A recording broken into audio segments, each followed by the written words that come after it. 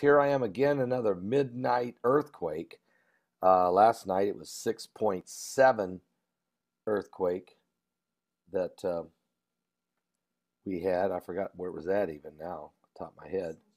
Ascension Island, that's right, Ascension Island. Tonight we just had a 6.4, very powerful earthquake has hit the Fiji Islands.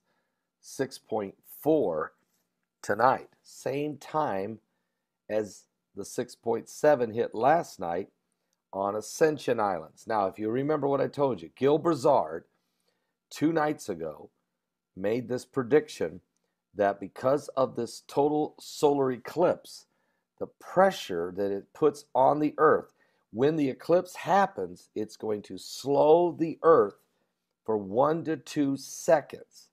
And that slowing of the earth for 1 to 2 seconds will put enormous pressure on the core and the crust of the earth, according to Gil Brazard. And he said two nights ago, which would have been the 16th of August, he said from the 16th of August till the 4th of September, the pressure from the eclipse before it happens and even after it's done, the total pressure because of the moon's proximity to the earth and sun during this span of period of time will put enormous pressure on the earth, and watch for earthquakes to happen. And he said this on the 16th at 6:35 p.m. Eastern time on the 16th. And on the 17th, we had a 6.7 earthquake hit Ascension Island last night. And tonight, we've just had a 6.4 hit the Fiji Islands. So, guys, seriously, we've got a situation. Something biblical is going on with the signs of the second coming of Christ. And I'm here in Boise, Idaho. We've had a tremendous day today. The speakers were incredible. Tremendous messages were all day long. Was delivered from Pastor Carl Gallups, who is, of course, a renowned best-selling author and pastor there in Florida for 30 years and has his own FM radio broadcast. Had a powerful word. And then Derek Gilbert just did a tremendous job bringing out all of the gods of the Old Testament, how that, and he called the sermon Bad Moon Rising, and how that those gods all are part of the formation of Islam. A tremendous presentation. I got to give him a lot of credit. He did a great job in bringing it forward. L.A. Marzulli is just, as he always is, fabulous.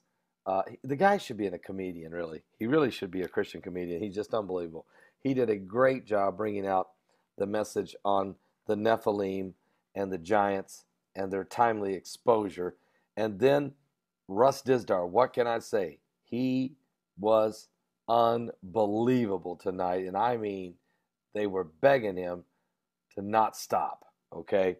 It was a tremendous message he preached on in the twilight of a fallen civilization. But man, he not only brought out all the demonic and the dark side and Satan's plot to try to destroy humanity, but he brought out the power we have in Christ Jesus when the immortals that we become as part of the resurrected body of Christ. I mean, really, it was a tremendous message by Russ Dizdar, capping off a great day, and we ministered to people in prayer after that. So really a great time. Tomorrow's going to be an awesome day. A lot of great messages will be preached. Coach Dave Dudemeyer, Josh Tolley, Dr. Michael Lake, then Michael Bodia, and then I'll be preaching to finish up the nightcap with the total eclipse of the sun, S-O-N. So we look forward to a great day in the Lord. And then I'll be giving an altar call also at the end of the message. Then Sunday morning at 8 o'clock, we'll be baptizing people. And there's a lot of folks getting baptized. And so we're expecting a tremendous, tremendous time tomorrow and Sunday morning. And then Scotty Clark brings forth his message on Revelation 12 after the baptisms on Sunday. So everybody's looking forward to it. There's also some workshops and things that's going to be going on. and Pastor Casper is going to be speaking also. So there's just some great, great stuff coming up the rest of the weekend here in Boise, Idaho. Love everybody out there. Praise God. A lot of folks are getting their orders in for the Total Eclipse of the Sun, SON, and that's our new DVD. And so, God bless you. We will be shipping all of those out, all of them out on the 29th, okay? All in one day. They're all going to go out. All right, we love all you guys. Hey, keep praying for us. Pray for me because I have to be ready to bring forth the word of the Lord tomorrow night. I really need your prayers, and that many people can be saved and healed and delivered and set free. Because you know what? We got to get people saved, and that's what Russ Dizdar was trying to say. Church, it is time. We have to get out there and win people to Christ. This is the end time harvest, folks. This is the end time harvest. So God bless all of you. Remember, Fiji had a powerful 6.4 earthquake. We don't think there's going to be any dangers, though, for a tsunami or anything like that. But, again, the earth is shaking and quaking, and keep an eye on this triple threat that these storms that are out there in the Atlantic. All right. Also pray for the President of the United States. He continues to have pressure building all around him. The media is on his case. It's because, as Russ Dizdar said tonight, it's because Lucifer is trying to destroy America. And one way would be to try to bring down the President of the United States. And he wants us to pray. I'll see you guys tomorrow. We will more current world events and how they relate to biblical prophecy. I'll see you guys tomorrow. Shalom, shalom, shalom to all of you. Pray for Fiji tonight. Pray for Fiji tonight. Praise God. Also the attacks in Finland again. And pray for Spain. Pray for Spain from what happened yesterday. So we got a lot to pray about. Pray one for another. Are you serious? Get on here!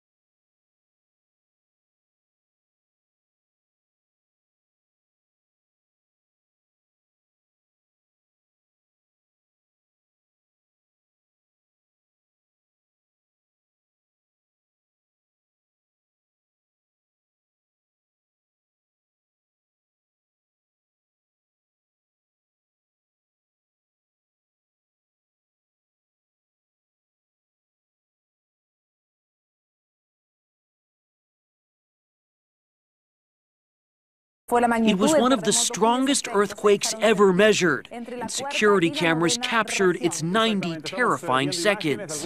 It struck in the middle of the night. Chileans struggled to get out of buildings, some in just their pajamas.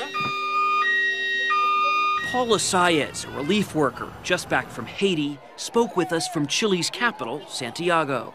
There's a lot of people screaming in the streets. Everybody's walking and screaming names of people, trying to look if they're safe. At dawn, the extent of the devastation came into focus. In Concepcion, Chile's second-largest city, 70 miles from the epicenter, the earth opened up, tearing apart asphalt and even buildings, toppling bridges and tossing cars from an overpass. The quake rumbled almost 22 miles below the surface. An 8.8 earthquake is more powerful than the largest nuclear bomb ever tested. Paul Caruso of the U.S. Geological Survey told us Chile's quake was much bigger than the one that rocked Haiti just last month, releasing 500 times more energy. If the epicenter was near a populated town, the town would be utterly destroyed. Fortunately, in this case, the epicenter was off the coast, and the people in Chile have experience with earthquakes, and they're well prepared for this one. Chile's president told reporters the priority is to deal with the injured and homeless. We're asking everybody to stay calm, to stay patient, she said. We reached Cecilia Lagos at her computer. So it was absolutely frightening, absolutely terrifying. I really thought it was the end of the world. The quake temporarily stopped work at some oil refineries and copper mines in Chile, and according to the government, damaged up to 500,000 homes. Russ?